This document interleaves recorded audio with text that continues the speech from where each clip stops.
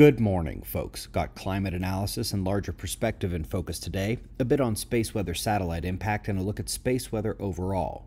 Let's start with our star, where you can see the large dark coronal hole in several bright active regions. Had two M-class flares top left at the incoming group, but all its CMEs so far are directed well away from Earth. There was a gorgeous bit of plasma jetting out from the leading region to the middle sunspot, luckily all going northward. But it's the sunspot group behind that taking our focus.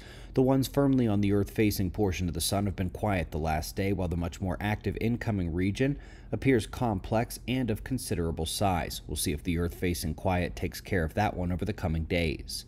Meanwhile, the solar wind amplification from this coronal hole is expected at Earth tomorrow or Monday and could produce geomagnetic storm activity, ending the calmer conditions we are seeing today. Quick jump to satellite drag. Correlations found with solar wind disruption, interplanetary magnetic field changes, and solar flare events.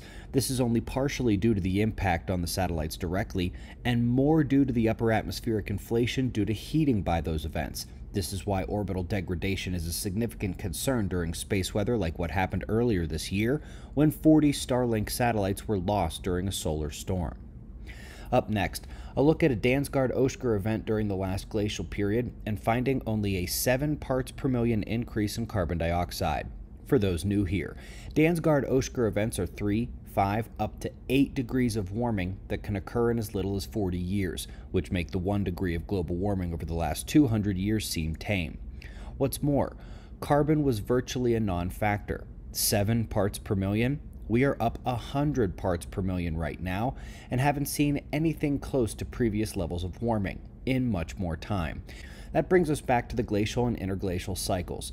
Folks, while we are most focused on the 12,000-year geomagnetic cycle here at this channel, it would be foolish to ignore the fact that our current warm interglacial is out of time. They don't last more than 10 to 12,000 years, and they never have. And we're right on time for that to end again now. This unfolding event of melting polar ice is set to trigger a massive cooling that may force the self-correcting planetary dynamics back into an ice age. A reset of the 100,000-year cycle, while not our usual focus, would be foolish to ignore right now. There are still a few tickets available for our October 13th event at the Scottsdale Sound Sanctuary. Tickets to the event are at the link below the video. Love to see you out there.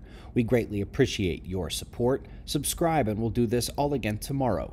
Right here, but right now it's 5:30 a.m. in the new Valley of the Sun. Eyes open. No fear. Be safe, everyone.